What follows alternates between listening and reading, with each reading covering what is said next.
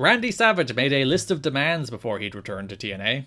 Among the demands are that he is taken to and from the shows in a limousine, which I guess is why they have 15 limousines at every episode of Impact now. Like, well, we might as well use them. That Bryan Adams can be at the shows as his bodyguard, paid, by the way. Also, Ron Harris, apparently, that he has 2 paid security at all shows. That he have a private dressing room with a lock on the door. And that Jimmy Hart doesn't come anywhere near him in the backstage area because of his relationship with Hulk Hogan.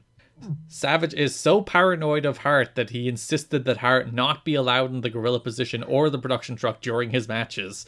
Apparently, Savage is concerned that Hart would attempt to sabotage him from a production standpoint in some manner. Garrett, I have a question. Go for it. Is Jimmy Hart there? Yeah, he's like a backstage guy. He's not there every week these days, but he does pop up every so often, helping out backstage and whipping up fans at Universal.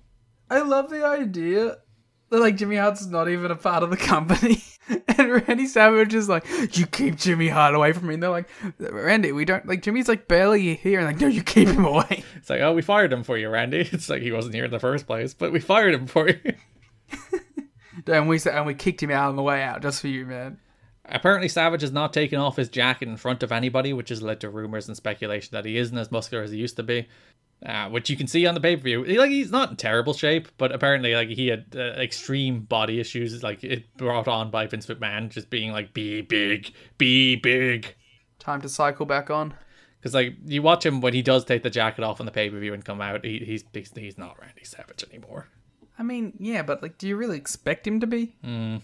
I think that's kind of an unrealistic expectation at this point. But perhaps it isn't if you're booking him and promoting him as such. Yeah, when you're bringing him in as the top guy, your top challenger for the world champion Jeff Jarrett main eventing pay-per-views, you do need him to be at least some degree of Randy Savage still. Yeah. Apparently he was less on guard and more like joking around with wrestlers more later in the month when he showed up. It's like Hogan's not here, Jimmy Hart's not here. We're good. He's calmed down. And the final news though, Billy Gunn is expected to sign a TNA contract once his 90-day no-compete clause expires. Thank God, Kip James. There has been talk of having him feud or team with BG James. Did you know that the BG in BG James stands for Billy Gunn? Whoa, that's long-term storytelling. I mean, I'm way more into Bill Gunn than I am Road Dogg. I was going to say, it would be interesting to like go to the alternate reality where Billy Gunn isn't like a television star in AEW with the Acclaimed right now to get like that Liam's reaction to news that Billy Gunn is coming in. I think it would be a lot less positive. Yeah. Oh, you know, you can't fault the man for having a good back end to his career. Yeah, for becoming a star all over again.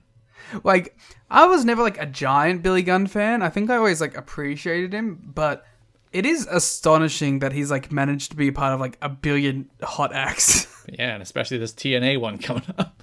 Oh, the James Hickenbottom. Oh, I hope WWE demand to hand over that tape too. They should, and then TNA should do it. Just to save us all from it. At the Alamo.